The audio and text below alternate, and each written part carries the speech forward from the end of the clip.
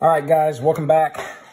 This is just me running through the solutions to numbers 4 through 6 on that free response test. And number 4, first question says, let f be the function given by f of x equals the product of x squared minus 2x minus 1 times e to the x. It says, find the limit of that function as x goes to infinity and as x goes to negative infinity. Now, a lot of people get freaked out about this, but don't, okay? This is not a big deal. You just have to think a little bit. So first, let's look at infinity. If I plug in infinity, which I know you can't, but the idea of that, this is a parabola, okay? X squared minus 2x minus 1. Not if you didn't have that part on there, okay? Parabolas, what do they do as you go to the right? When they're upward parabolas, that's a plus x squared, so it looks like this. Well, as you move to the right, it goes up to infinity. This is an exponential function. This thing is flat right here, but then goes up to infinity. Both of these are going to infinity. Now, you don't have to know the graphs to do that. If I plugged in infinity in there, I get a huge number minus a not as huge number. Minus 1 is still a huge positive number. And then as e to the infinity is an even bigger huge number. Huge times huge, positive huge. So this one, not a big deal. Surely you can see that that's infinity. I say surely, hopefully. Okay, now, on this one, I'm going to negative infinity. Well, again, if you think about this as a parabola, this part of it, as I go to negative infinity, this is also going up. Now, if you think about it, if I were to plug a negative infinity and square it in there, it's a huge positive. Minus 2 times a negative infinity, you're adding even more of a positive, and then just subtracting 1. Well, that way of thinking should make sense that this part is going to positive infinity. But what happens here? If I plug a negative infinity in there, the first part gives me a huge positive number, but then I get an e to the negative infinity. Well, if it helps to think about it, move that to the bottom and make it a negative infinity. Move that to the bottom and make it a positive infinity. And what happens when I have a big number here and a big number here? Well, technically what I could do is L'Hopital's rule.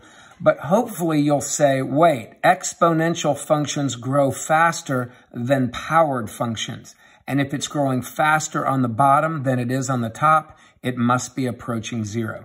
And AP took 0, but they also took D and E on this. They took 0 on this. This one they took infinity, or they also took D and E. But you're better saying infinity, in my opinion, than you are D and E. It says more. But this is definitely 0, not D and E, sorry. So definitely going to 0 because this is a larger, faster growing function than this when you go towards negative infinity. All right? So part B says find the intervals, okay? Find the intervals on which the function is increasing. Well, ask yourself the question, when does a function increase? A function increases when its slopes are positive, when it's moving upwards like that. And what is a slope? A slope is a derivative. So I want to know, when is the derivative greater than 0? And to figure out where the derivative is greater than 0, I need to find out where it's equal 0 and then check in between those values. So how do I find out the derivative of f? Well, I got to go back and do a product rule. So looking back at our original function, the derivative of f, it is a product of the parabola, right? It's a product of the parabola and that exponential function. So I'm going to go first d second plus second d first. All right, so here we go.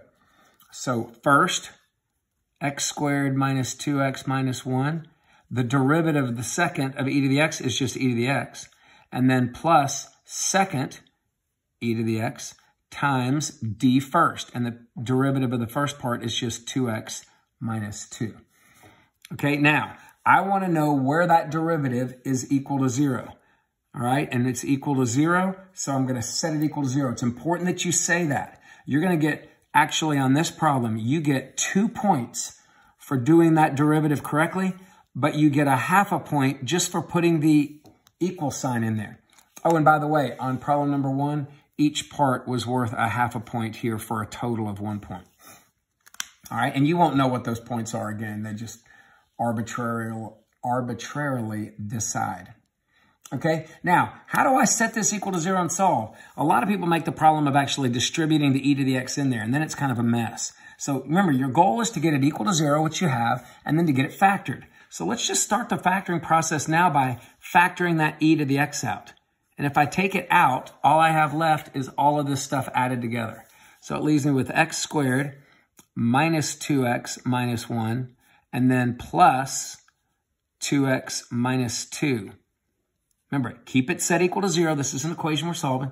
This now cancels, and I'm left with this. Now, it is very common on the AP test to get a situation like this that you're trying to solve. Guys, I'm asking myself, when are each of these equal to 0?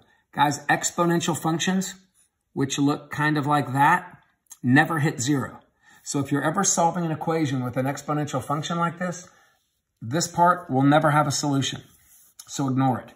Now, when is that equal to 0? Well, let's set it equal to 0 and solve.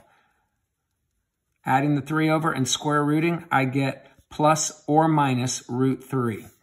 So what I've got here, and remember, I can use a number line analysis to help me think, but I have to write out what it means.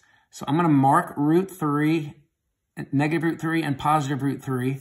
And I'm going to ask myself, when is the derivative positive? Well, let me plug values like root 3 is not quite as small as negative root 4, which is negative 2. So I'm going to check negative 2 in the derivative. I'm going to check 0 in the derivative. And I'm going to check 2 in the derivative. Okay, that's the derivative of 2. And I'm going to see whether the slopes were positive or negative there. So when I plug a negative 2 into my derivative function, and you can plug it in up here, that's a mess. I'm going to plug it in right here. Okay?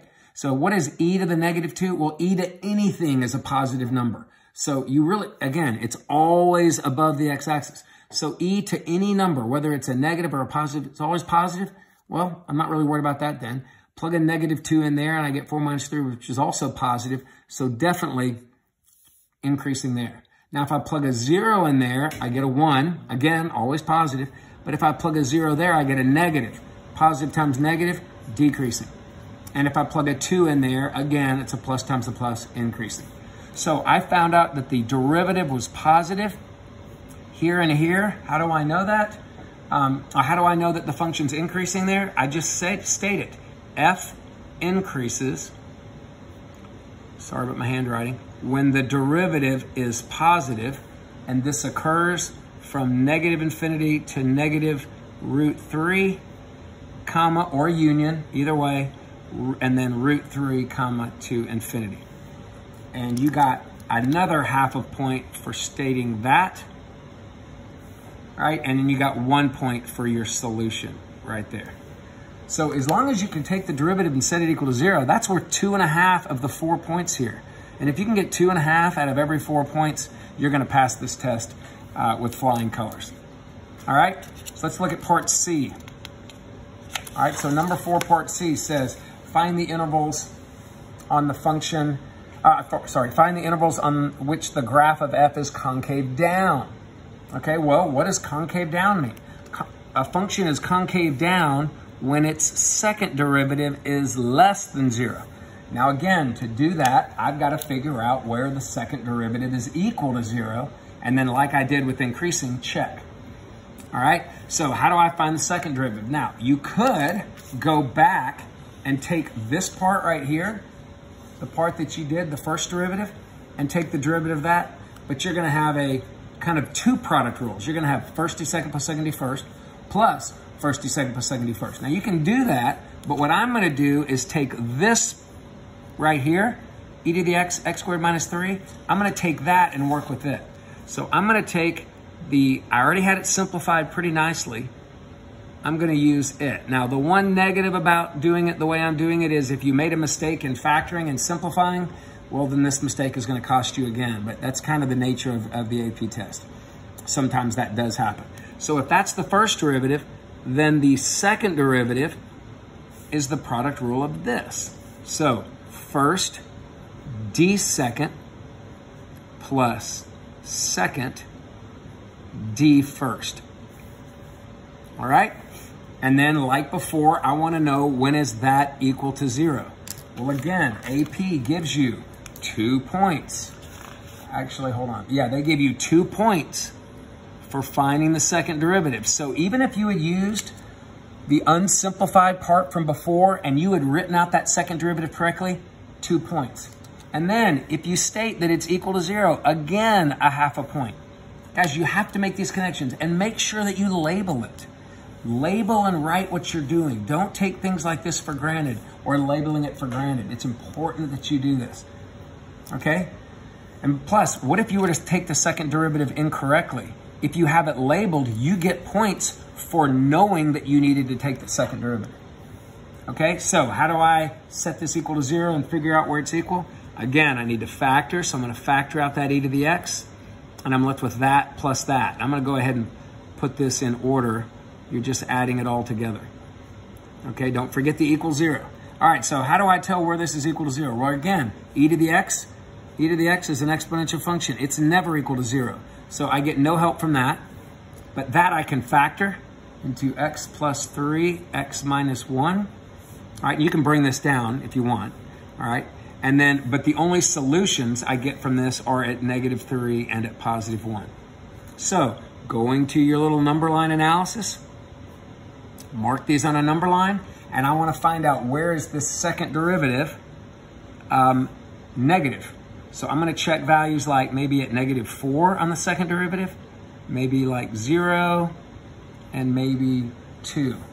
And when I plug a -4 in here, what's e to the -4? Well, still positive.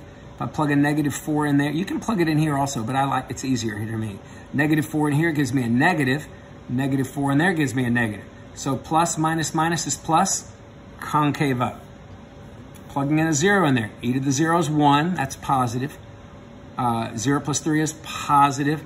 0 minus 1 is negative. Plus, plus, minus, negative. Concave down. And then finally, e squared is positive. 2 plus 3 is 5. That's positive. 2 minus 1 is positive. Plus, plus, plus is plus. Concave up. So this is the only one where it was concave down. So what do I have to communicate? Well, you already said it up here, but I'll say it again. You got to say, all right, my second derivative is less than 0. From -3 to 1, or on that interval. Therefore, f is concave down here, in so many words. Okay?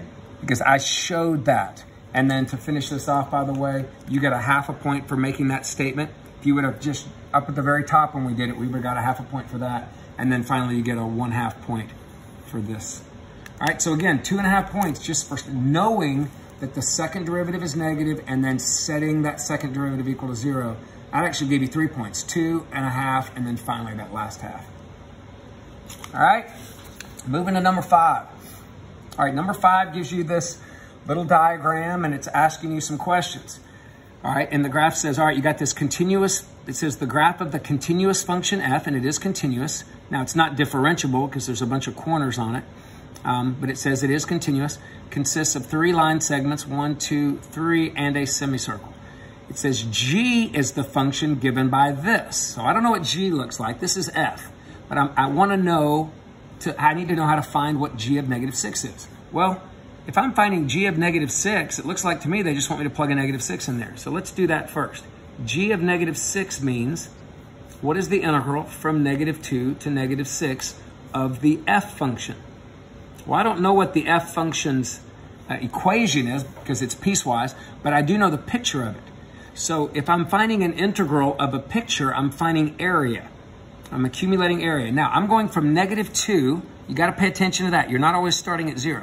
I'm going from -2 all the way to -6, which is going to the left. So when I'm accumulating area to the left, stuff on the top is negative, area on the top is negative, area on the bottom is positive. If I'm accumulating to the right, like I will on the next one, then the opposite is true. Sorry, cut off my work there. So this way I'm going -2 to -6, that's left. So I need to find the area of this. Well, area of a triangle is just 1/2 times the base, which is 4, times the height, which is 5. But because it's above going left, I gotta negate it, okay? So I do the math on that. 1/2 of 20 is 10, so I get a -10. And you've got basically I believe maybe just a half a point or a point. Yeah, you just got a +1 for that. All right, let's do g of 3. Now, g of 3 says you're going from -2 to 3. Again, you got to pay attention to that. They don't always start at 0. A lot of you guys actually thought that on your test. It starts at -2. So I'm going from -2 to 3. I'm accumulating the area on this function. So this time I'm going from -2 to +3. That's heading to the right, which means this now is positive, but this part will be negative. Well, how do I do positive area? Well, that's a semicircle. So I have 1/2, which is semi, of pi radius is 2 squared. And then I need to add to that this triangle. Now the triangle's negative, so you could say subtract. I'm just going to put a negative here. And then base, a 1/2 base height. So 1/2 times the base, which is 1, times the height, which is a 2. Okay? So what do I end up with here? This is a 4 pi. Half of a 4 pi is a 2 pi. And then these 2's cancel, and I get a -1. All right? So 2 pi minus 1, and that's worth a point. All right, now, second question. Find the derivative of the g function at 0. Well, the derivative of g means I got to go take my g function and start with it. So I'm going to copy that g function down again. Okay, and I want to take the derivative of that. Well, to take a derivative of g, I would have to take a derivative of this integral. So basically, you're ddxing both sides. When I ddx the g, I get g prime, or you can write dg dx if you want, all right? And if you ddx this, what happens? See, when I ddx that, I get this, but when I ddx this, second fundamental theorem, okay? So right here, the derivative and the integral cancel, and I take this and I plug it in, and then I take the derivative of x, which is just 1. And then what do you do with the -2? You ignore it. All right, I'll take this time to mention, if that x and that -2 were switched, like if the x was on the bottom and the -2 is on the top, all you got to do is negate it. And if there was an x there and another version of x here, then you kind of do like fundamental. You plug it in, and then you plug this one in, and then you subtract them. But don't forget to take the derivative of whatever that value is when you do the second fundamental theorem. So what is this saying to me? This is saying that the derivative of g is essentially just the function. So if I want the derivative of g at 0, then I just want f of 0. So for f of 0, I just go to my graph. That's the f function. What is the function at 0? Well, it's that y value, the y value of 2. So all of this just ends up being 2. All right, and how did you get points for that? You just got a point for your answer. So if you happen to get that great, right, you got a +1. All right, on this particular test. All right, number 5, part C. All right, now we're still continuing on with that same function. It says find all values of x on the open interval for which the graph of g has a horizontal tangent. All right, let's lock in on that. When would a function have a horizontal tangent? Well, a horizontal tangent line means the slope would be 0. So g slope, the derivative of g is 0. Okay, now if the derivative of g is 0, let's go back. What did we just learn from part B? The derivative of g is the same thing as f. So I want to know, where is my function f equal to 0? Because the derivative of g is f. I want to know where it's 0. Well, let's go back and look at this. Where did this function hit 0? It hit 0 at -6. It hit 0 at -2 and at +2. So the actual value of f was 0 at those 3 values. But on part C, it says the open interval from -6 to 3. So I can't count 6. I can just use -2 and 2. So I'm going to say that the derivative of g, which is f, is equal to 0 at x equal -2 and 2. Okay? Now, then it says, determine whether g has a local max, a local min, or neither there. Well, look back at -2. At -2, f, which is the derivative of g, right there. It came in positive, then to 0, then to positive. That meant the derivative went plus to 0 to plus. Well, that's not a local min or a local max, because a local min or a local max, the derivative has to change signs.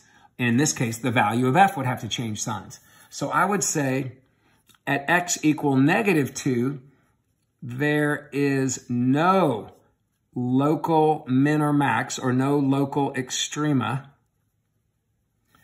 because g prime, which is f, does not change signs.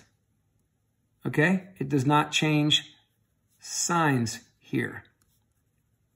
Okay? But at x equal +2, all right, let's look at +2. The values of f went from plus to 0 to minus, which meant the derivative of g went plus 0 minus. So again, here, because it went plus to minus, I will say there is a local max here, because the derivative of g, which is f, changed from plus to minus here. Make sure you state these things and try to be clear.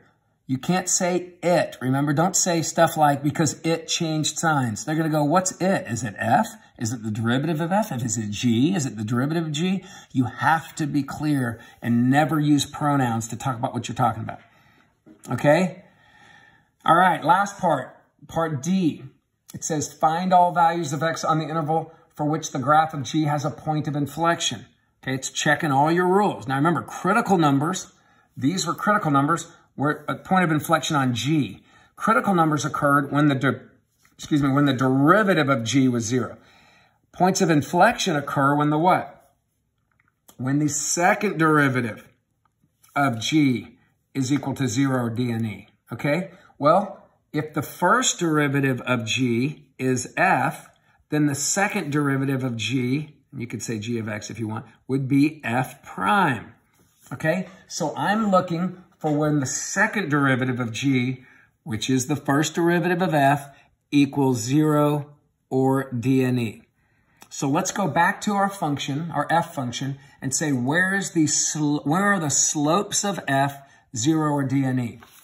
Okay, now remember, where are the derivatives, 0 or d and e? All right, now it said open interval, so I don't look at the endpoints. There, the derivative of f, that's a corner. It's not differentiable. So that one is a d and e here on f prime. F prime would not exist there because it's a corner, or you could argue a cusp, but it's coming in straight. All right, now the slope is 0 here. The slope of f is 0. So at 0, the slope is 0. And at 2, there's a corner as well. So at -4, -2, 0, and 2. Okay, so -4, -2, 0, and 2, those are possible inflection points. So let's take a look. I'm going to say there are possible inflection points at x equal -4, -2, 0, and 2. Now, these are possible ones. Like critical numbers are places where there's a possible max or min. Possible inflection points are this. I may have said earlier inflection points are where that occurs. Possible inflection points are where that occurs. Now, how do I actually determine if it is an inflection point? Well, not only does that have to be true, but the graph, the second derivative, also has to change signs. So what that would mean is, at these values, do the slopes of f change signs there? Well, let's look at the -4. On the -4, at -4, it looks like the slopes go positive to negative. So yes, definitely a point of inflection on g. At -2, negative, positive, definitely point of inflection. At 0, positive slopes, 0, negative slopes, definitely a point of inflection. But at +2, negative slopes, slope doesn't exist, more negative slopes. Okay, so at +2, that's a possible point of inflection, but points of inflection, points or inflection points, points of inflection occur at -4, -2, and 0, because the derivative of g, which is f, equals 0, or dne here, and changes signs. And changes signs is easier here because it doesn't matter whether it goes plus to minus or minus, whether f prime went plus to minus or minus to plus. What's important is that it just changed signs. Okay, so all of this was me thinking, and I know I rewrote some of this, but this is what's really important. You got 2 points for stating these correctly, okay? And then you got your last point for stating that. All right, and I also didn't go over the point values on part C. Point values on part C, sorry, I hope you were able to see all that.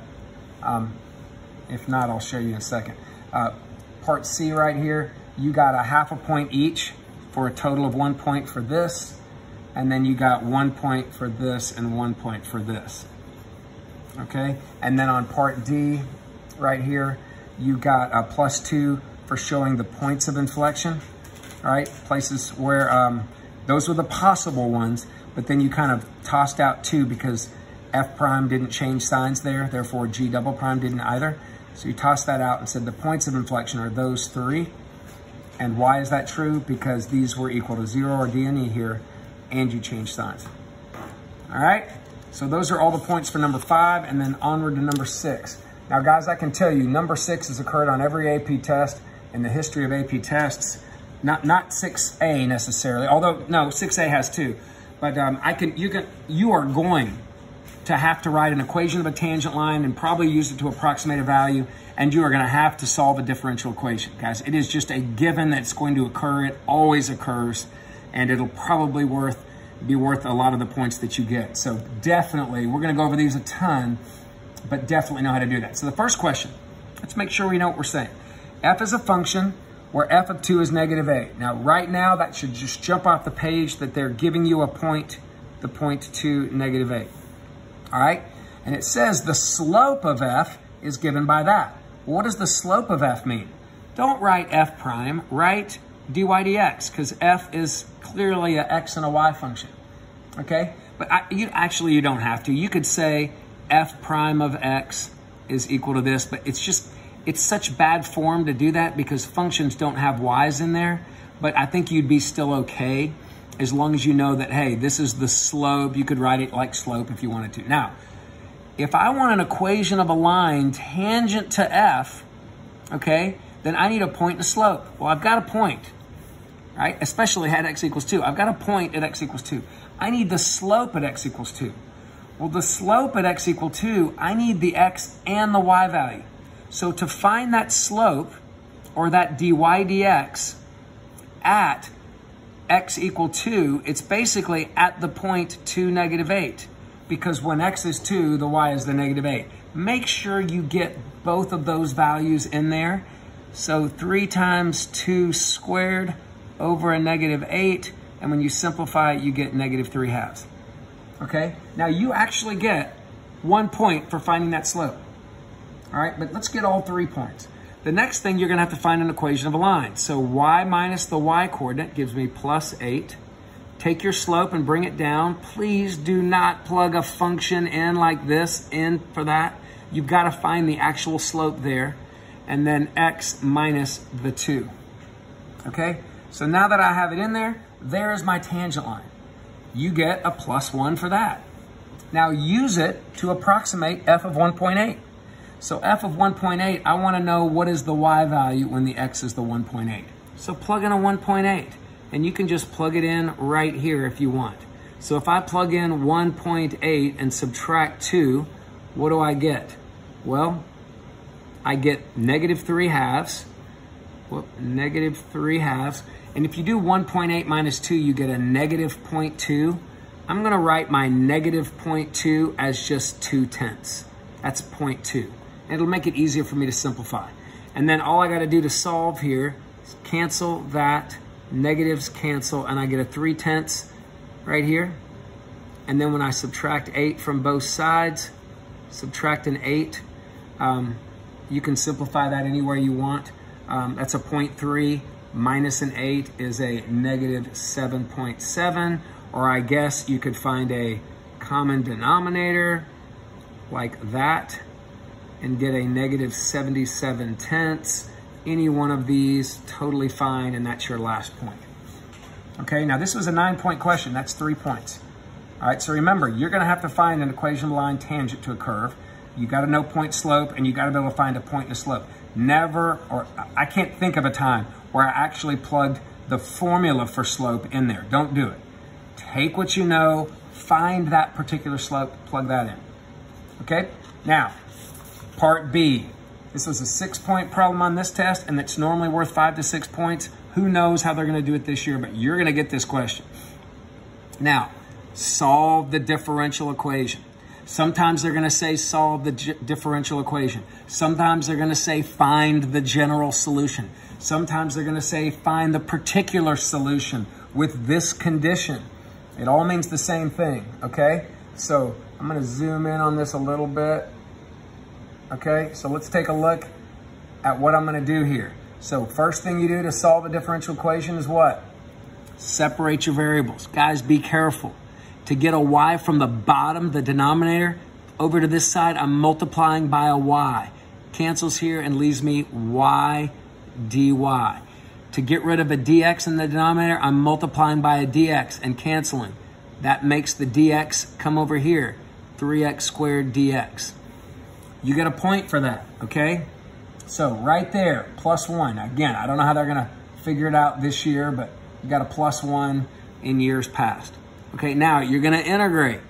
My guess is when you integrate, you're probably gonna have something like this, like a power rule, and you'll probably have something like 1 over y to see if you know that natural log rule. That's a lot of what happens. This was kind of an easy year on the front end, but it was harder to solve in the back end. So how do you integrate a y? Add 1 to the exponent, divide by that new exponent. Add 1 to the exponent, x cubed, divide by that new, and drop down the constant, which cancels. And don't forget your plus c. Now, you got +1 for actually doing that integral, and +1 for doing that integral correctly. And if you don't, and you got +1 for putting a c in there. If you don't put the c in there, the greatest you can get is 3 out of 6, and then they quit grading. Okay? Don't forget the c. And remember, you don't need a c on the left and the right, just one, because if you move that c over, there are probably different values of c, so you would just get some new constant. So this is fine. Okay, now what do you do from here? You got to solve for y. So I've already gotten rid of the 3. Let's get rid of the 2 by multiplying through by 2. So when I multiply through by 2, it cancels there. I get 2x cubed. And technically, I get twice that first constant. Well, twice the first constant is just another constant. Okay? Now I got to square root both sides. Because remember, AP requires you to completely solve for y. So that gives me y, actually absolute value of y. But absolute value of y will give you plus or minus. Now, some people like to get to here. Okay? But now, guess what I have to do? Now I have to find the c value. See, if I do this, and I did this on purpose, I have my y value solved, but now what happens when I plug a 2 in there and a -8 in there? I'm going to have to go back and square both sides. So a lot of people like to go, you know what? Rather than do what he just did here and squaring both sides, I'm going to wait, right, and not do that, right? Don't do this, okay? And let's go ahead and plug in the 2, -8 and show AP that you're doing that. So if I plug a 2 in for the x, that gives me 8 times 2 is 16. Drop down the c. And a -8 in there for y. Remember, a -8, the whole thing squared is 64. And if I subtract that 16, I get a 48 for c. To me, this is a much better idea than plug the c back in this equation, then go and square root both sides. So I'm plugging that in here before I take the square root. Now when I take the square root, look, I get y equals plus or minus. And don't bother simplifying stuff, guys. You don't get extra points for trying to factor something out of there. Don't worry about that. Now, question is it plus or minus? Now, a lot of you are like, it's both. Well, hold on. According to this, for this particular differential equation, this solution has to make f of 2 equals -8 true. So when I look at this, if I plug a -2 and a -8 in there, is it a true statement? Let's see. -8. If I plug a 2 in there, I get 2 cubed is 8, times 2 is 16, 16 plus 48 is 64, and I get -8 equals plus or minus 8. Is that a true statement? No. It's only true with the plus. I'm sorry, with the minus. So the plus should not be part of this solution, only the minus. Y'all seeing that? All right, make sure you go back and check that. So only the minus part will work on this particular one. All right? All right, so this was just a check right here, and you don't need to show that work, I guess. Guys, you're going to see a differential equation. We're going to do a lot more of these, but definitely. And by the way, how the points work, you got 4 points just for getting to there. You definitely got a point for showing that you were plugging that in, that regardless of how much work you show. And you actually don't get a point for C. You get a point for knowing you need to find C. And then you got a point for having this final equation correct with that negative sign in there. For a total of 6 points. Pretty big deal on the AP test. All right. Hey, if you did a good job on this, I put a note there about scoring them, just to kind of give you an idea of how well you're doing at this point. And listen, if you can just hit the point, get the place where you're getting half of your points. If you get half the points on this test, guys, then you're going to be doing in pretty good shape. Probably looking at a low 4, maybe even a mid-range 4, because there's not going to be any multiple choice on this one, as we have found out. Even though we're going to go through multiple choice questions, because the multiple choice questions are probably going to be written in a way where you show all your work. So they're just not going to make them work because it's too easy to cheat and nobody's going to be there watching you. You're going to be doing it on your computer. All right. Thanks, guys.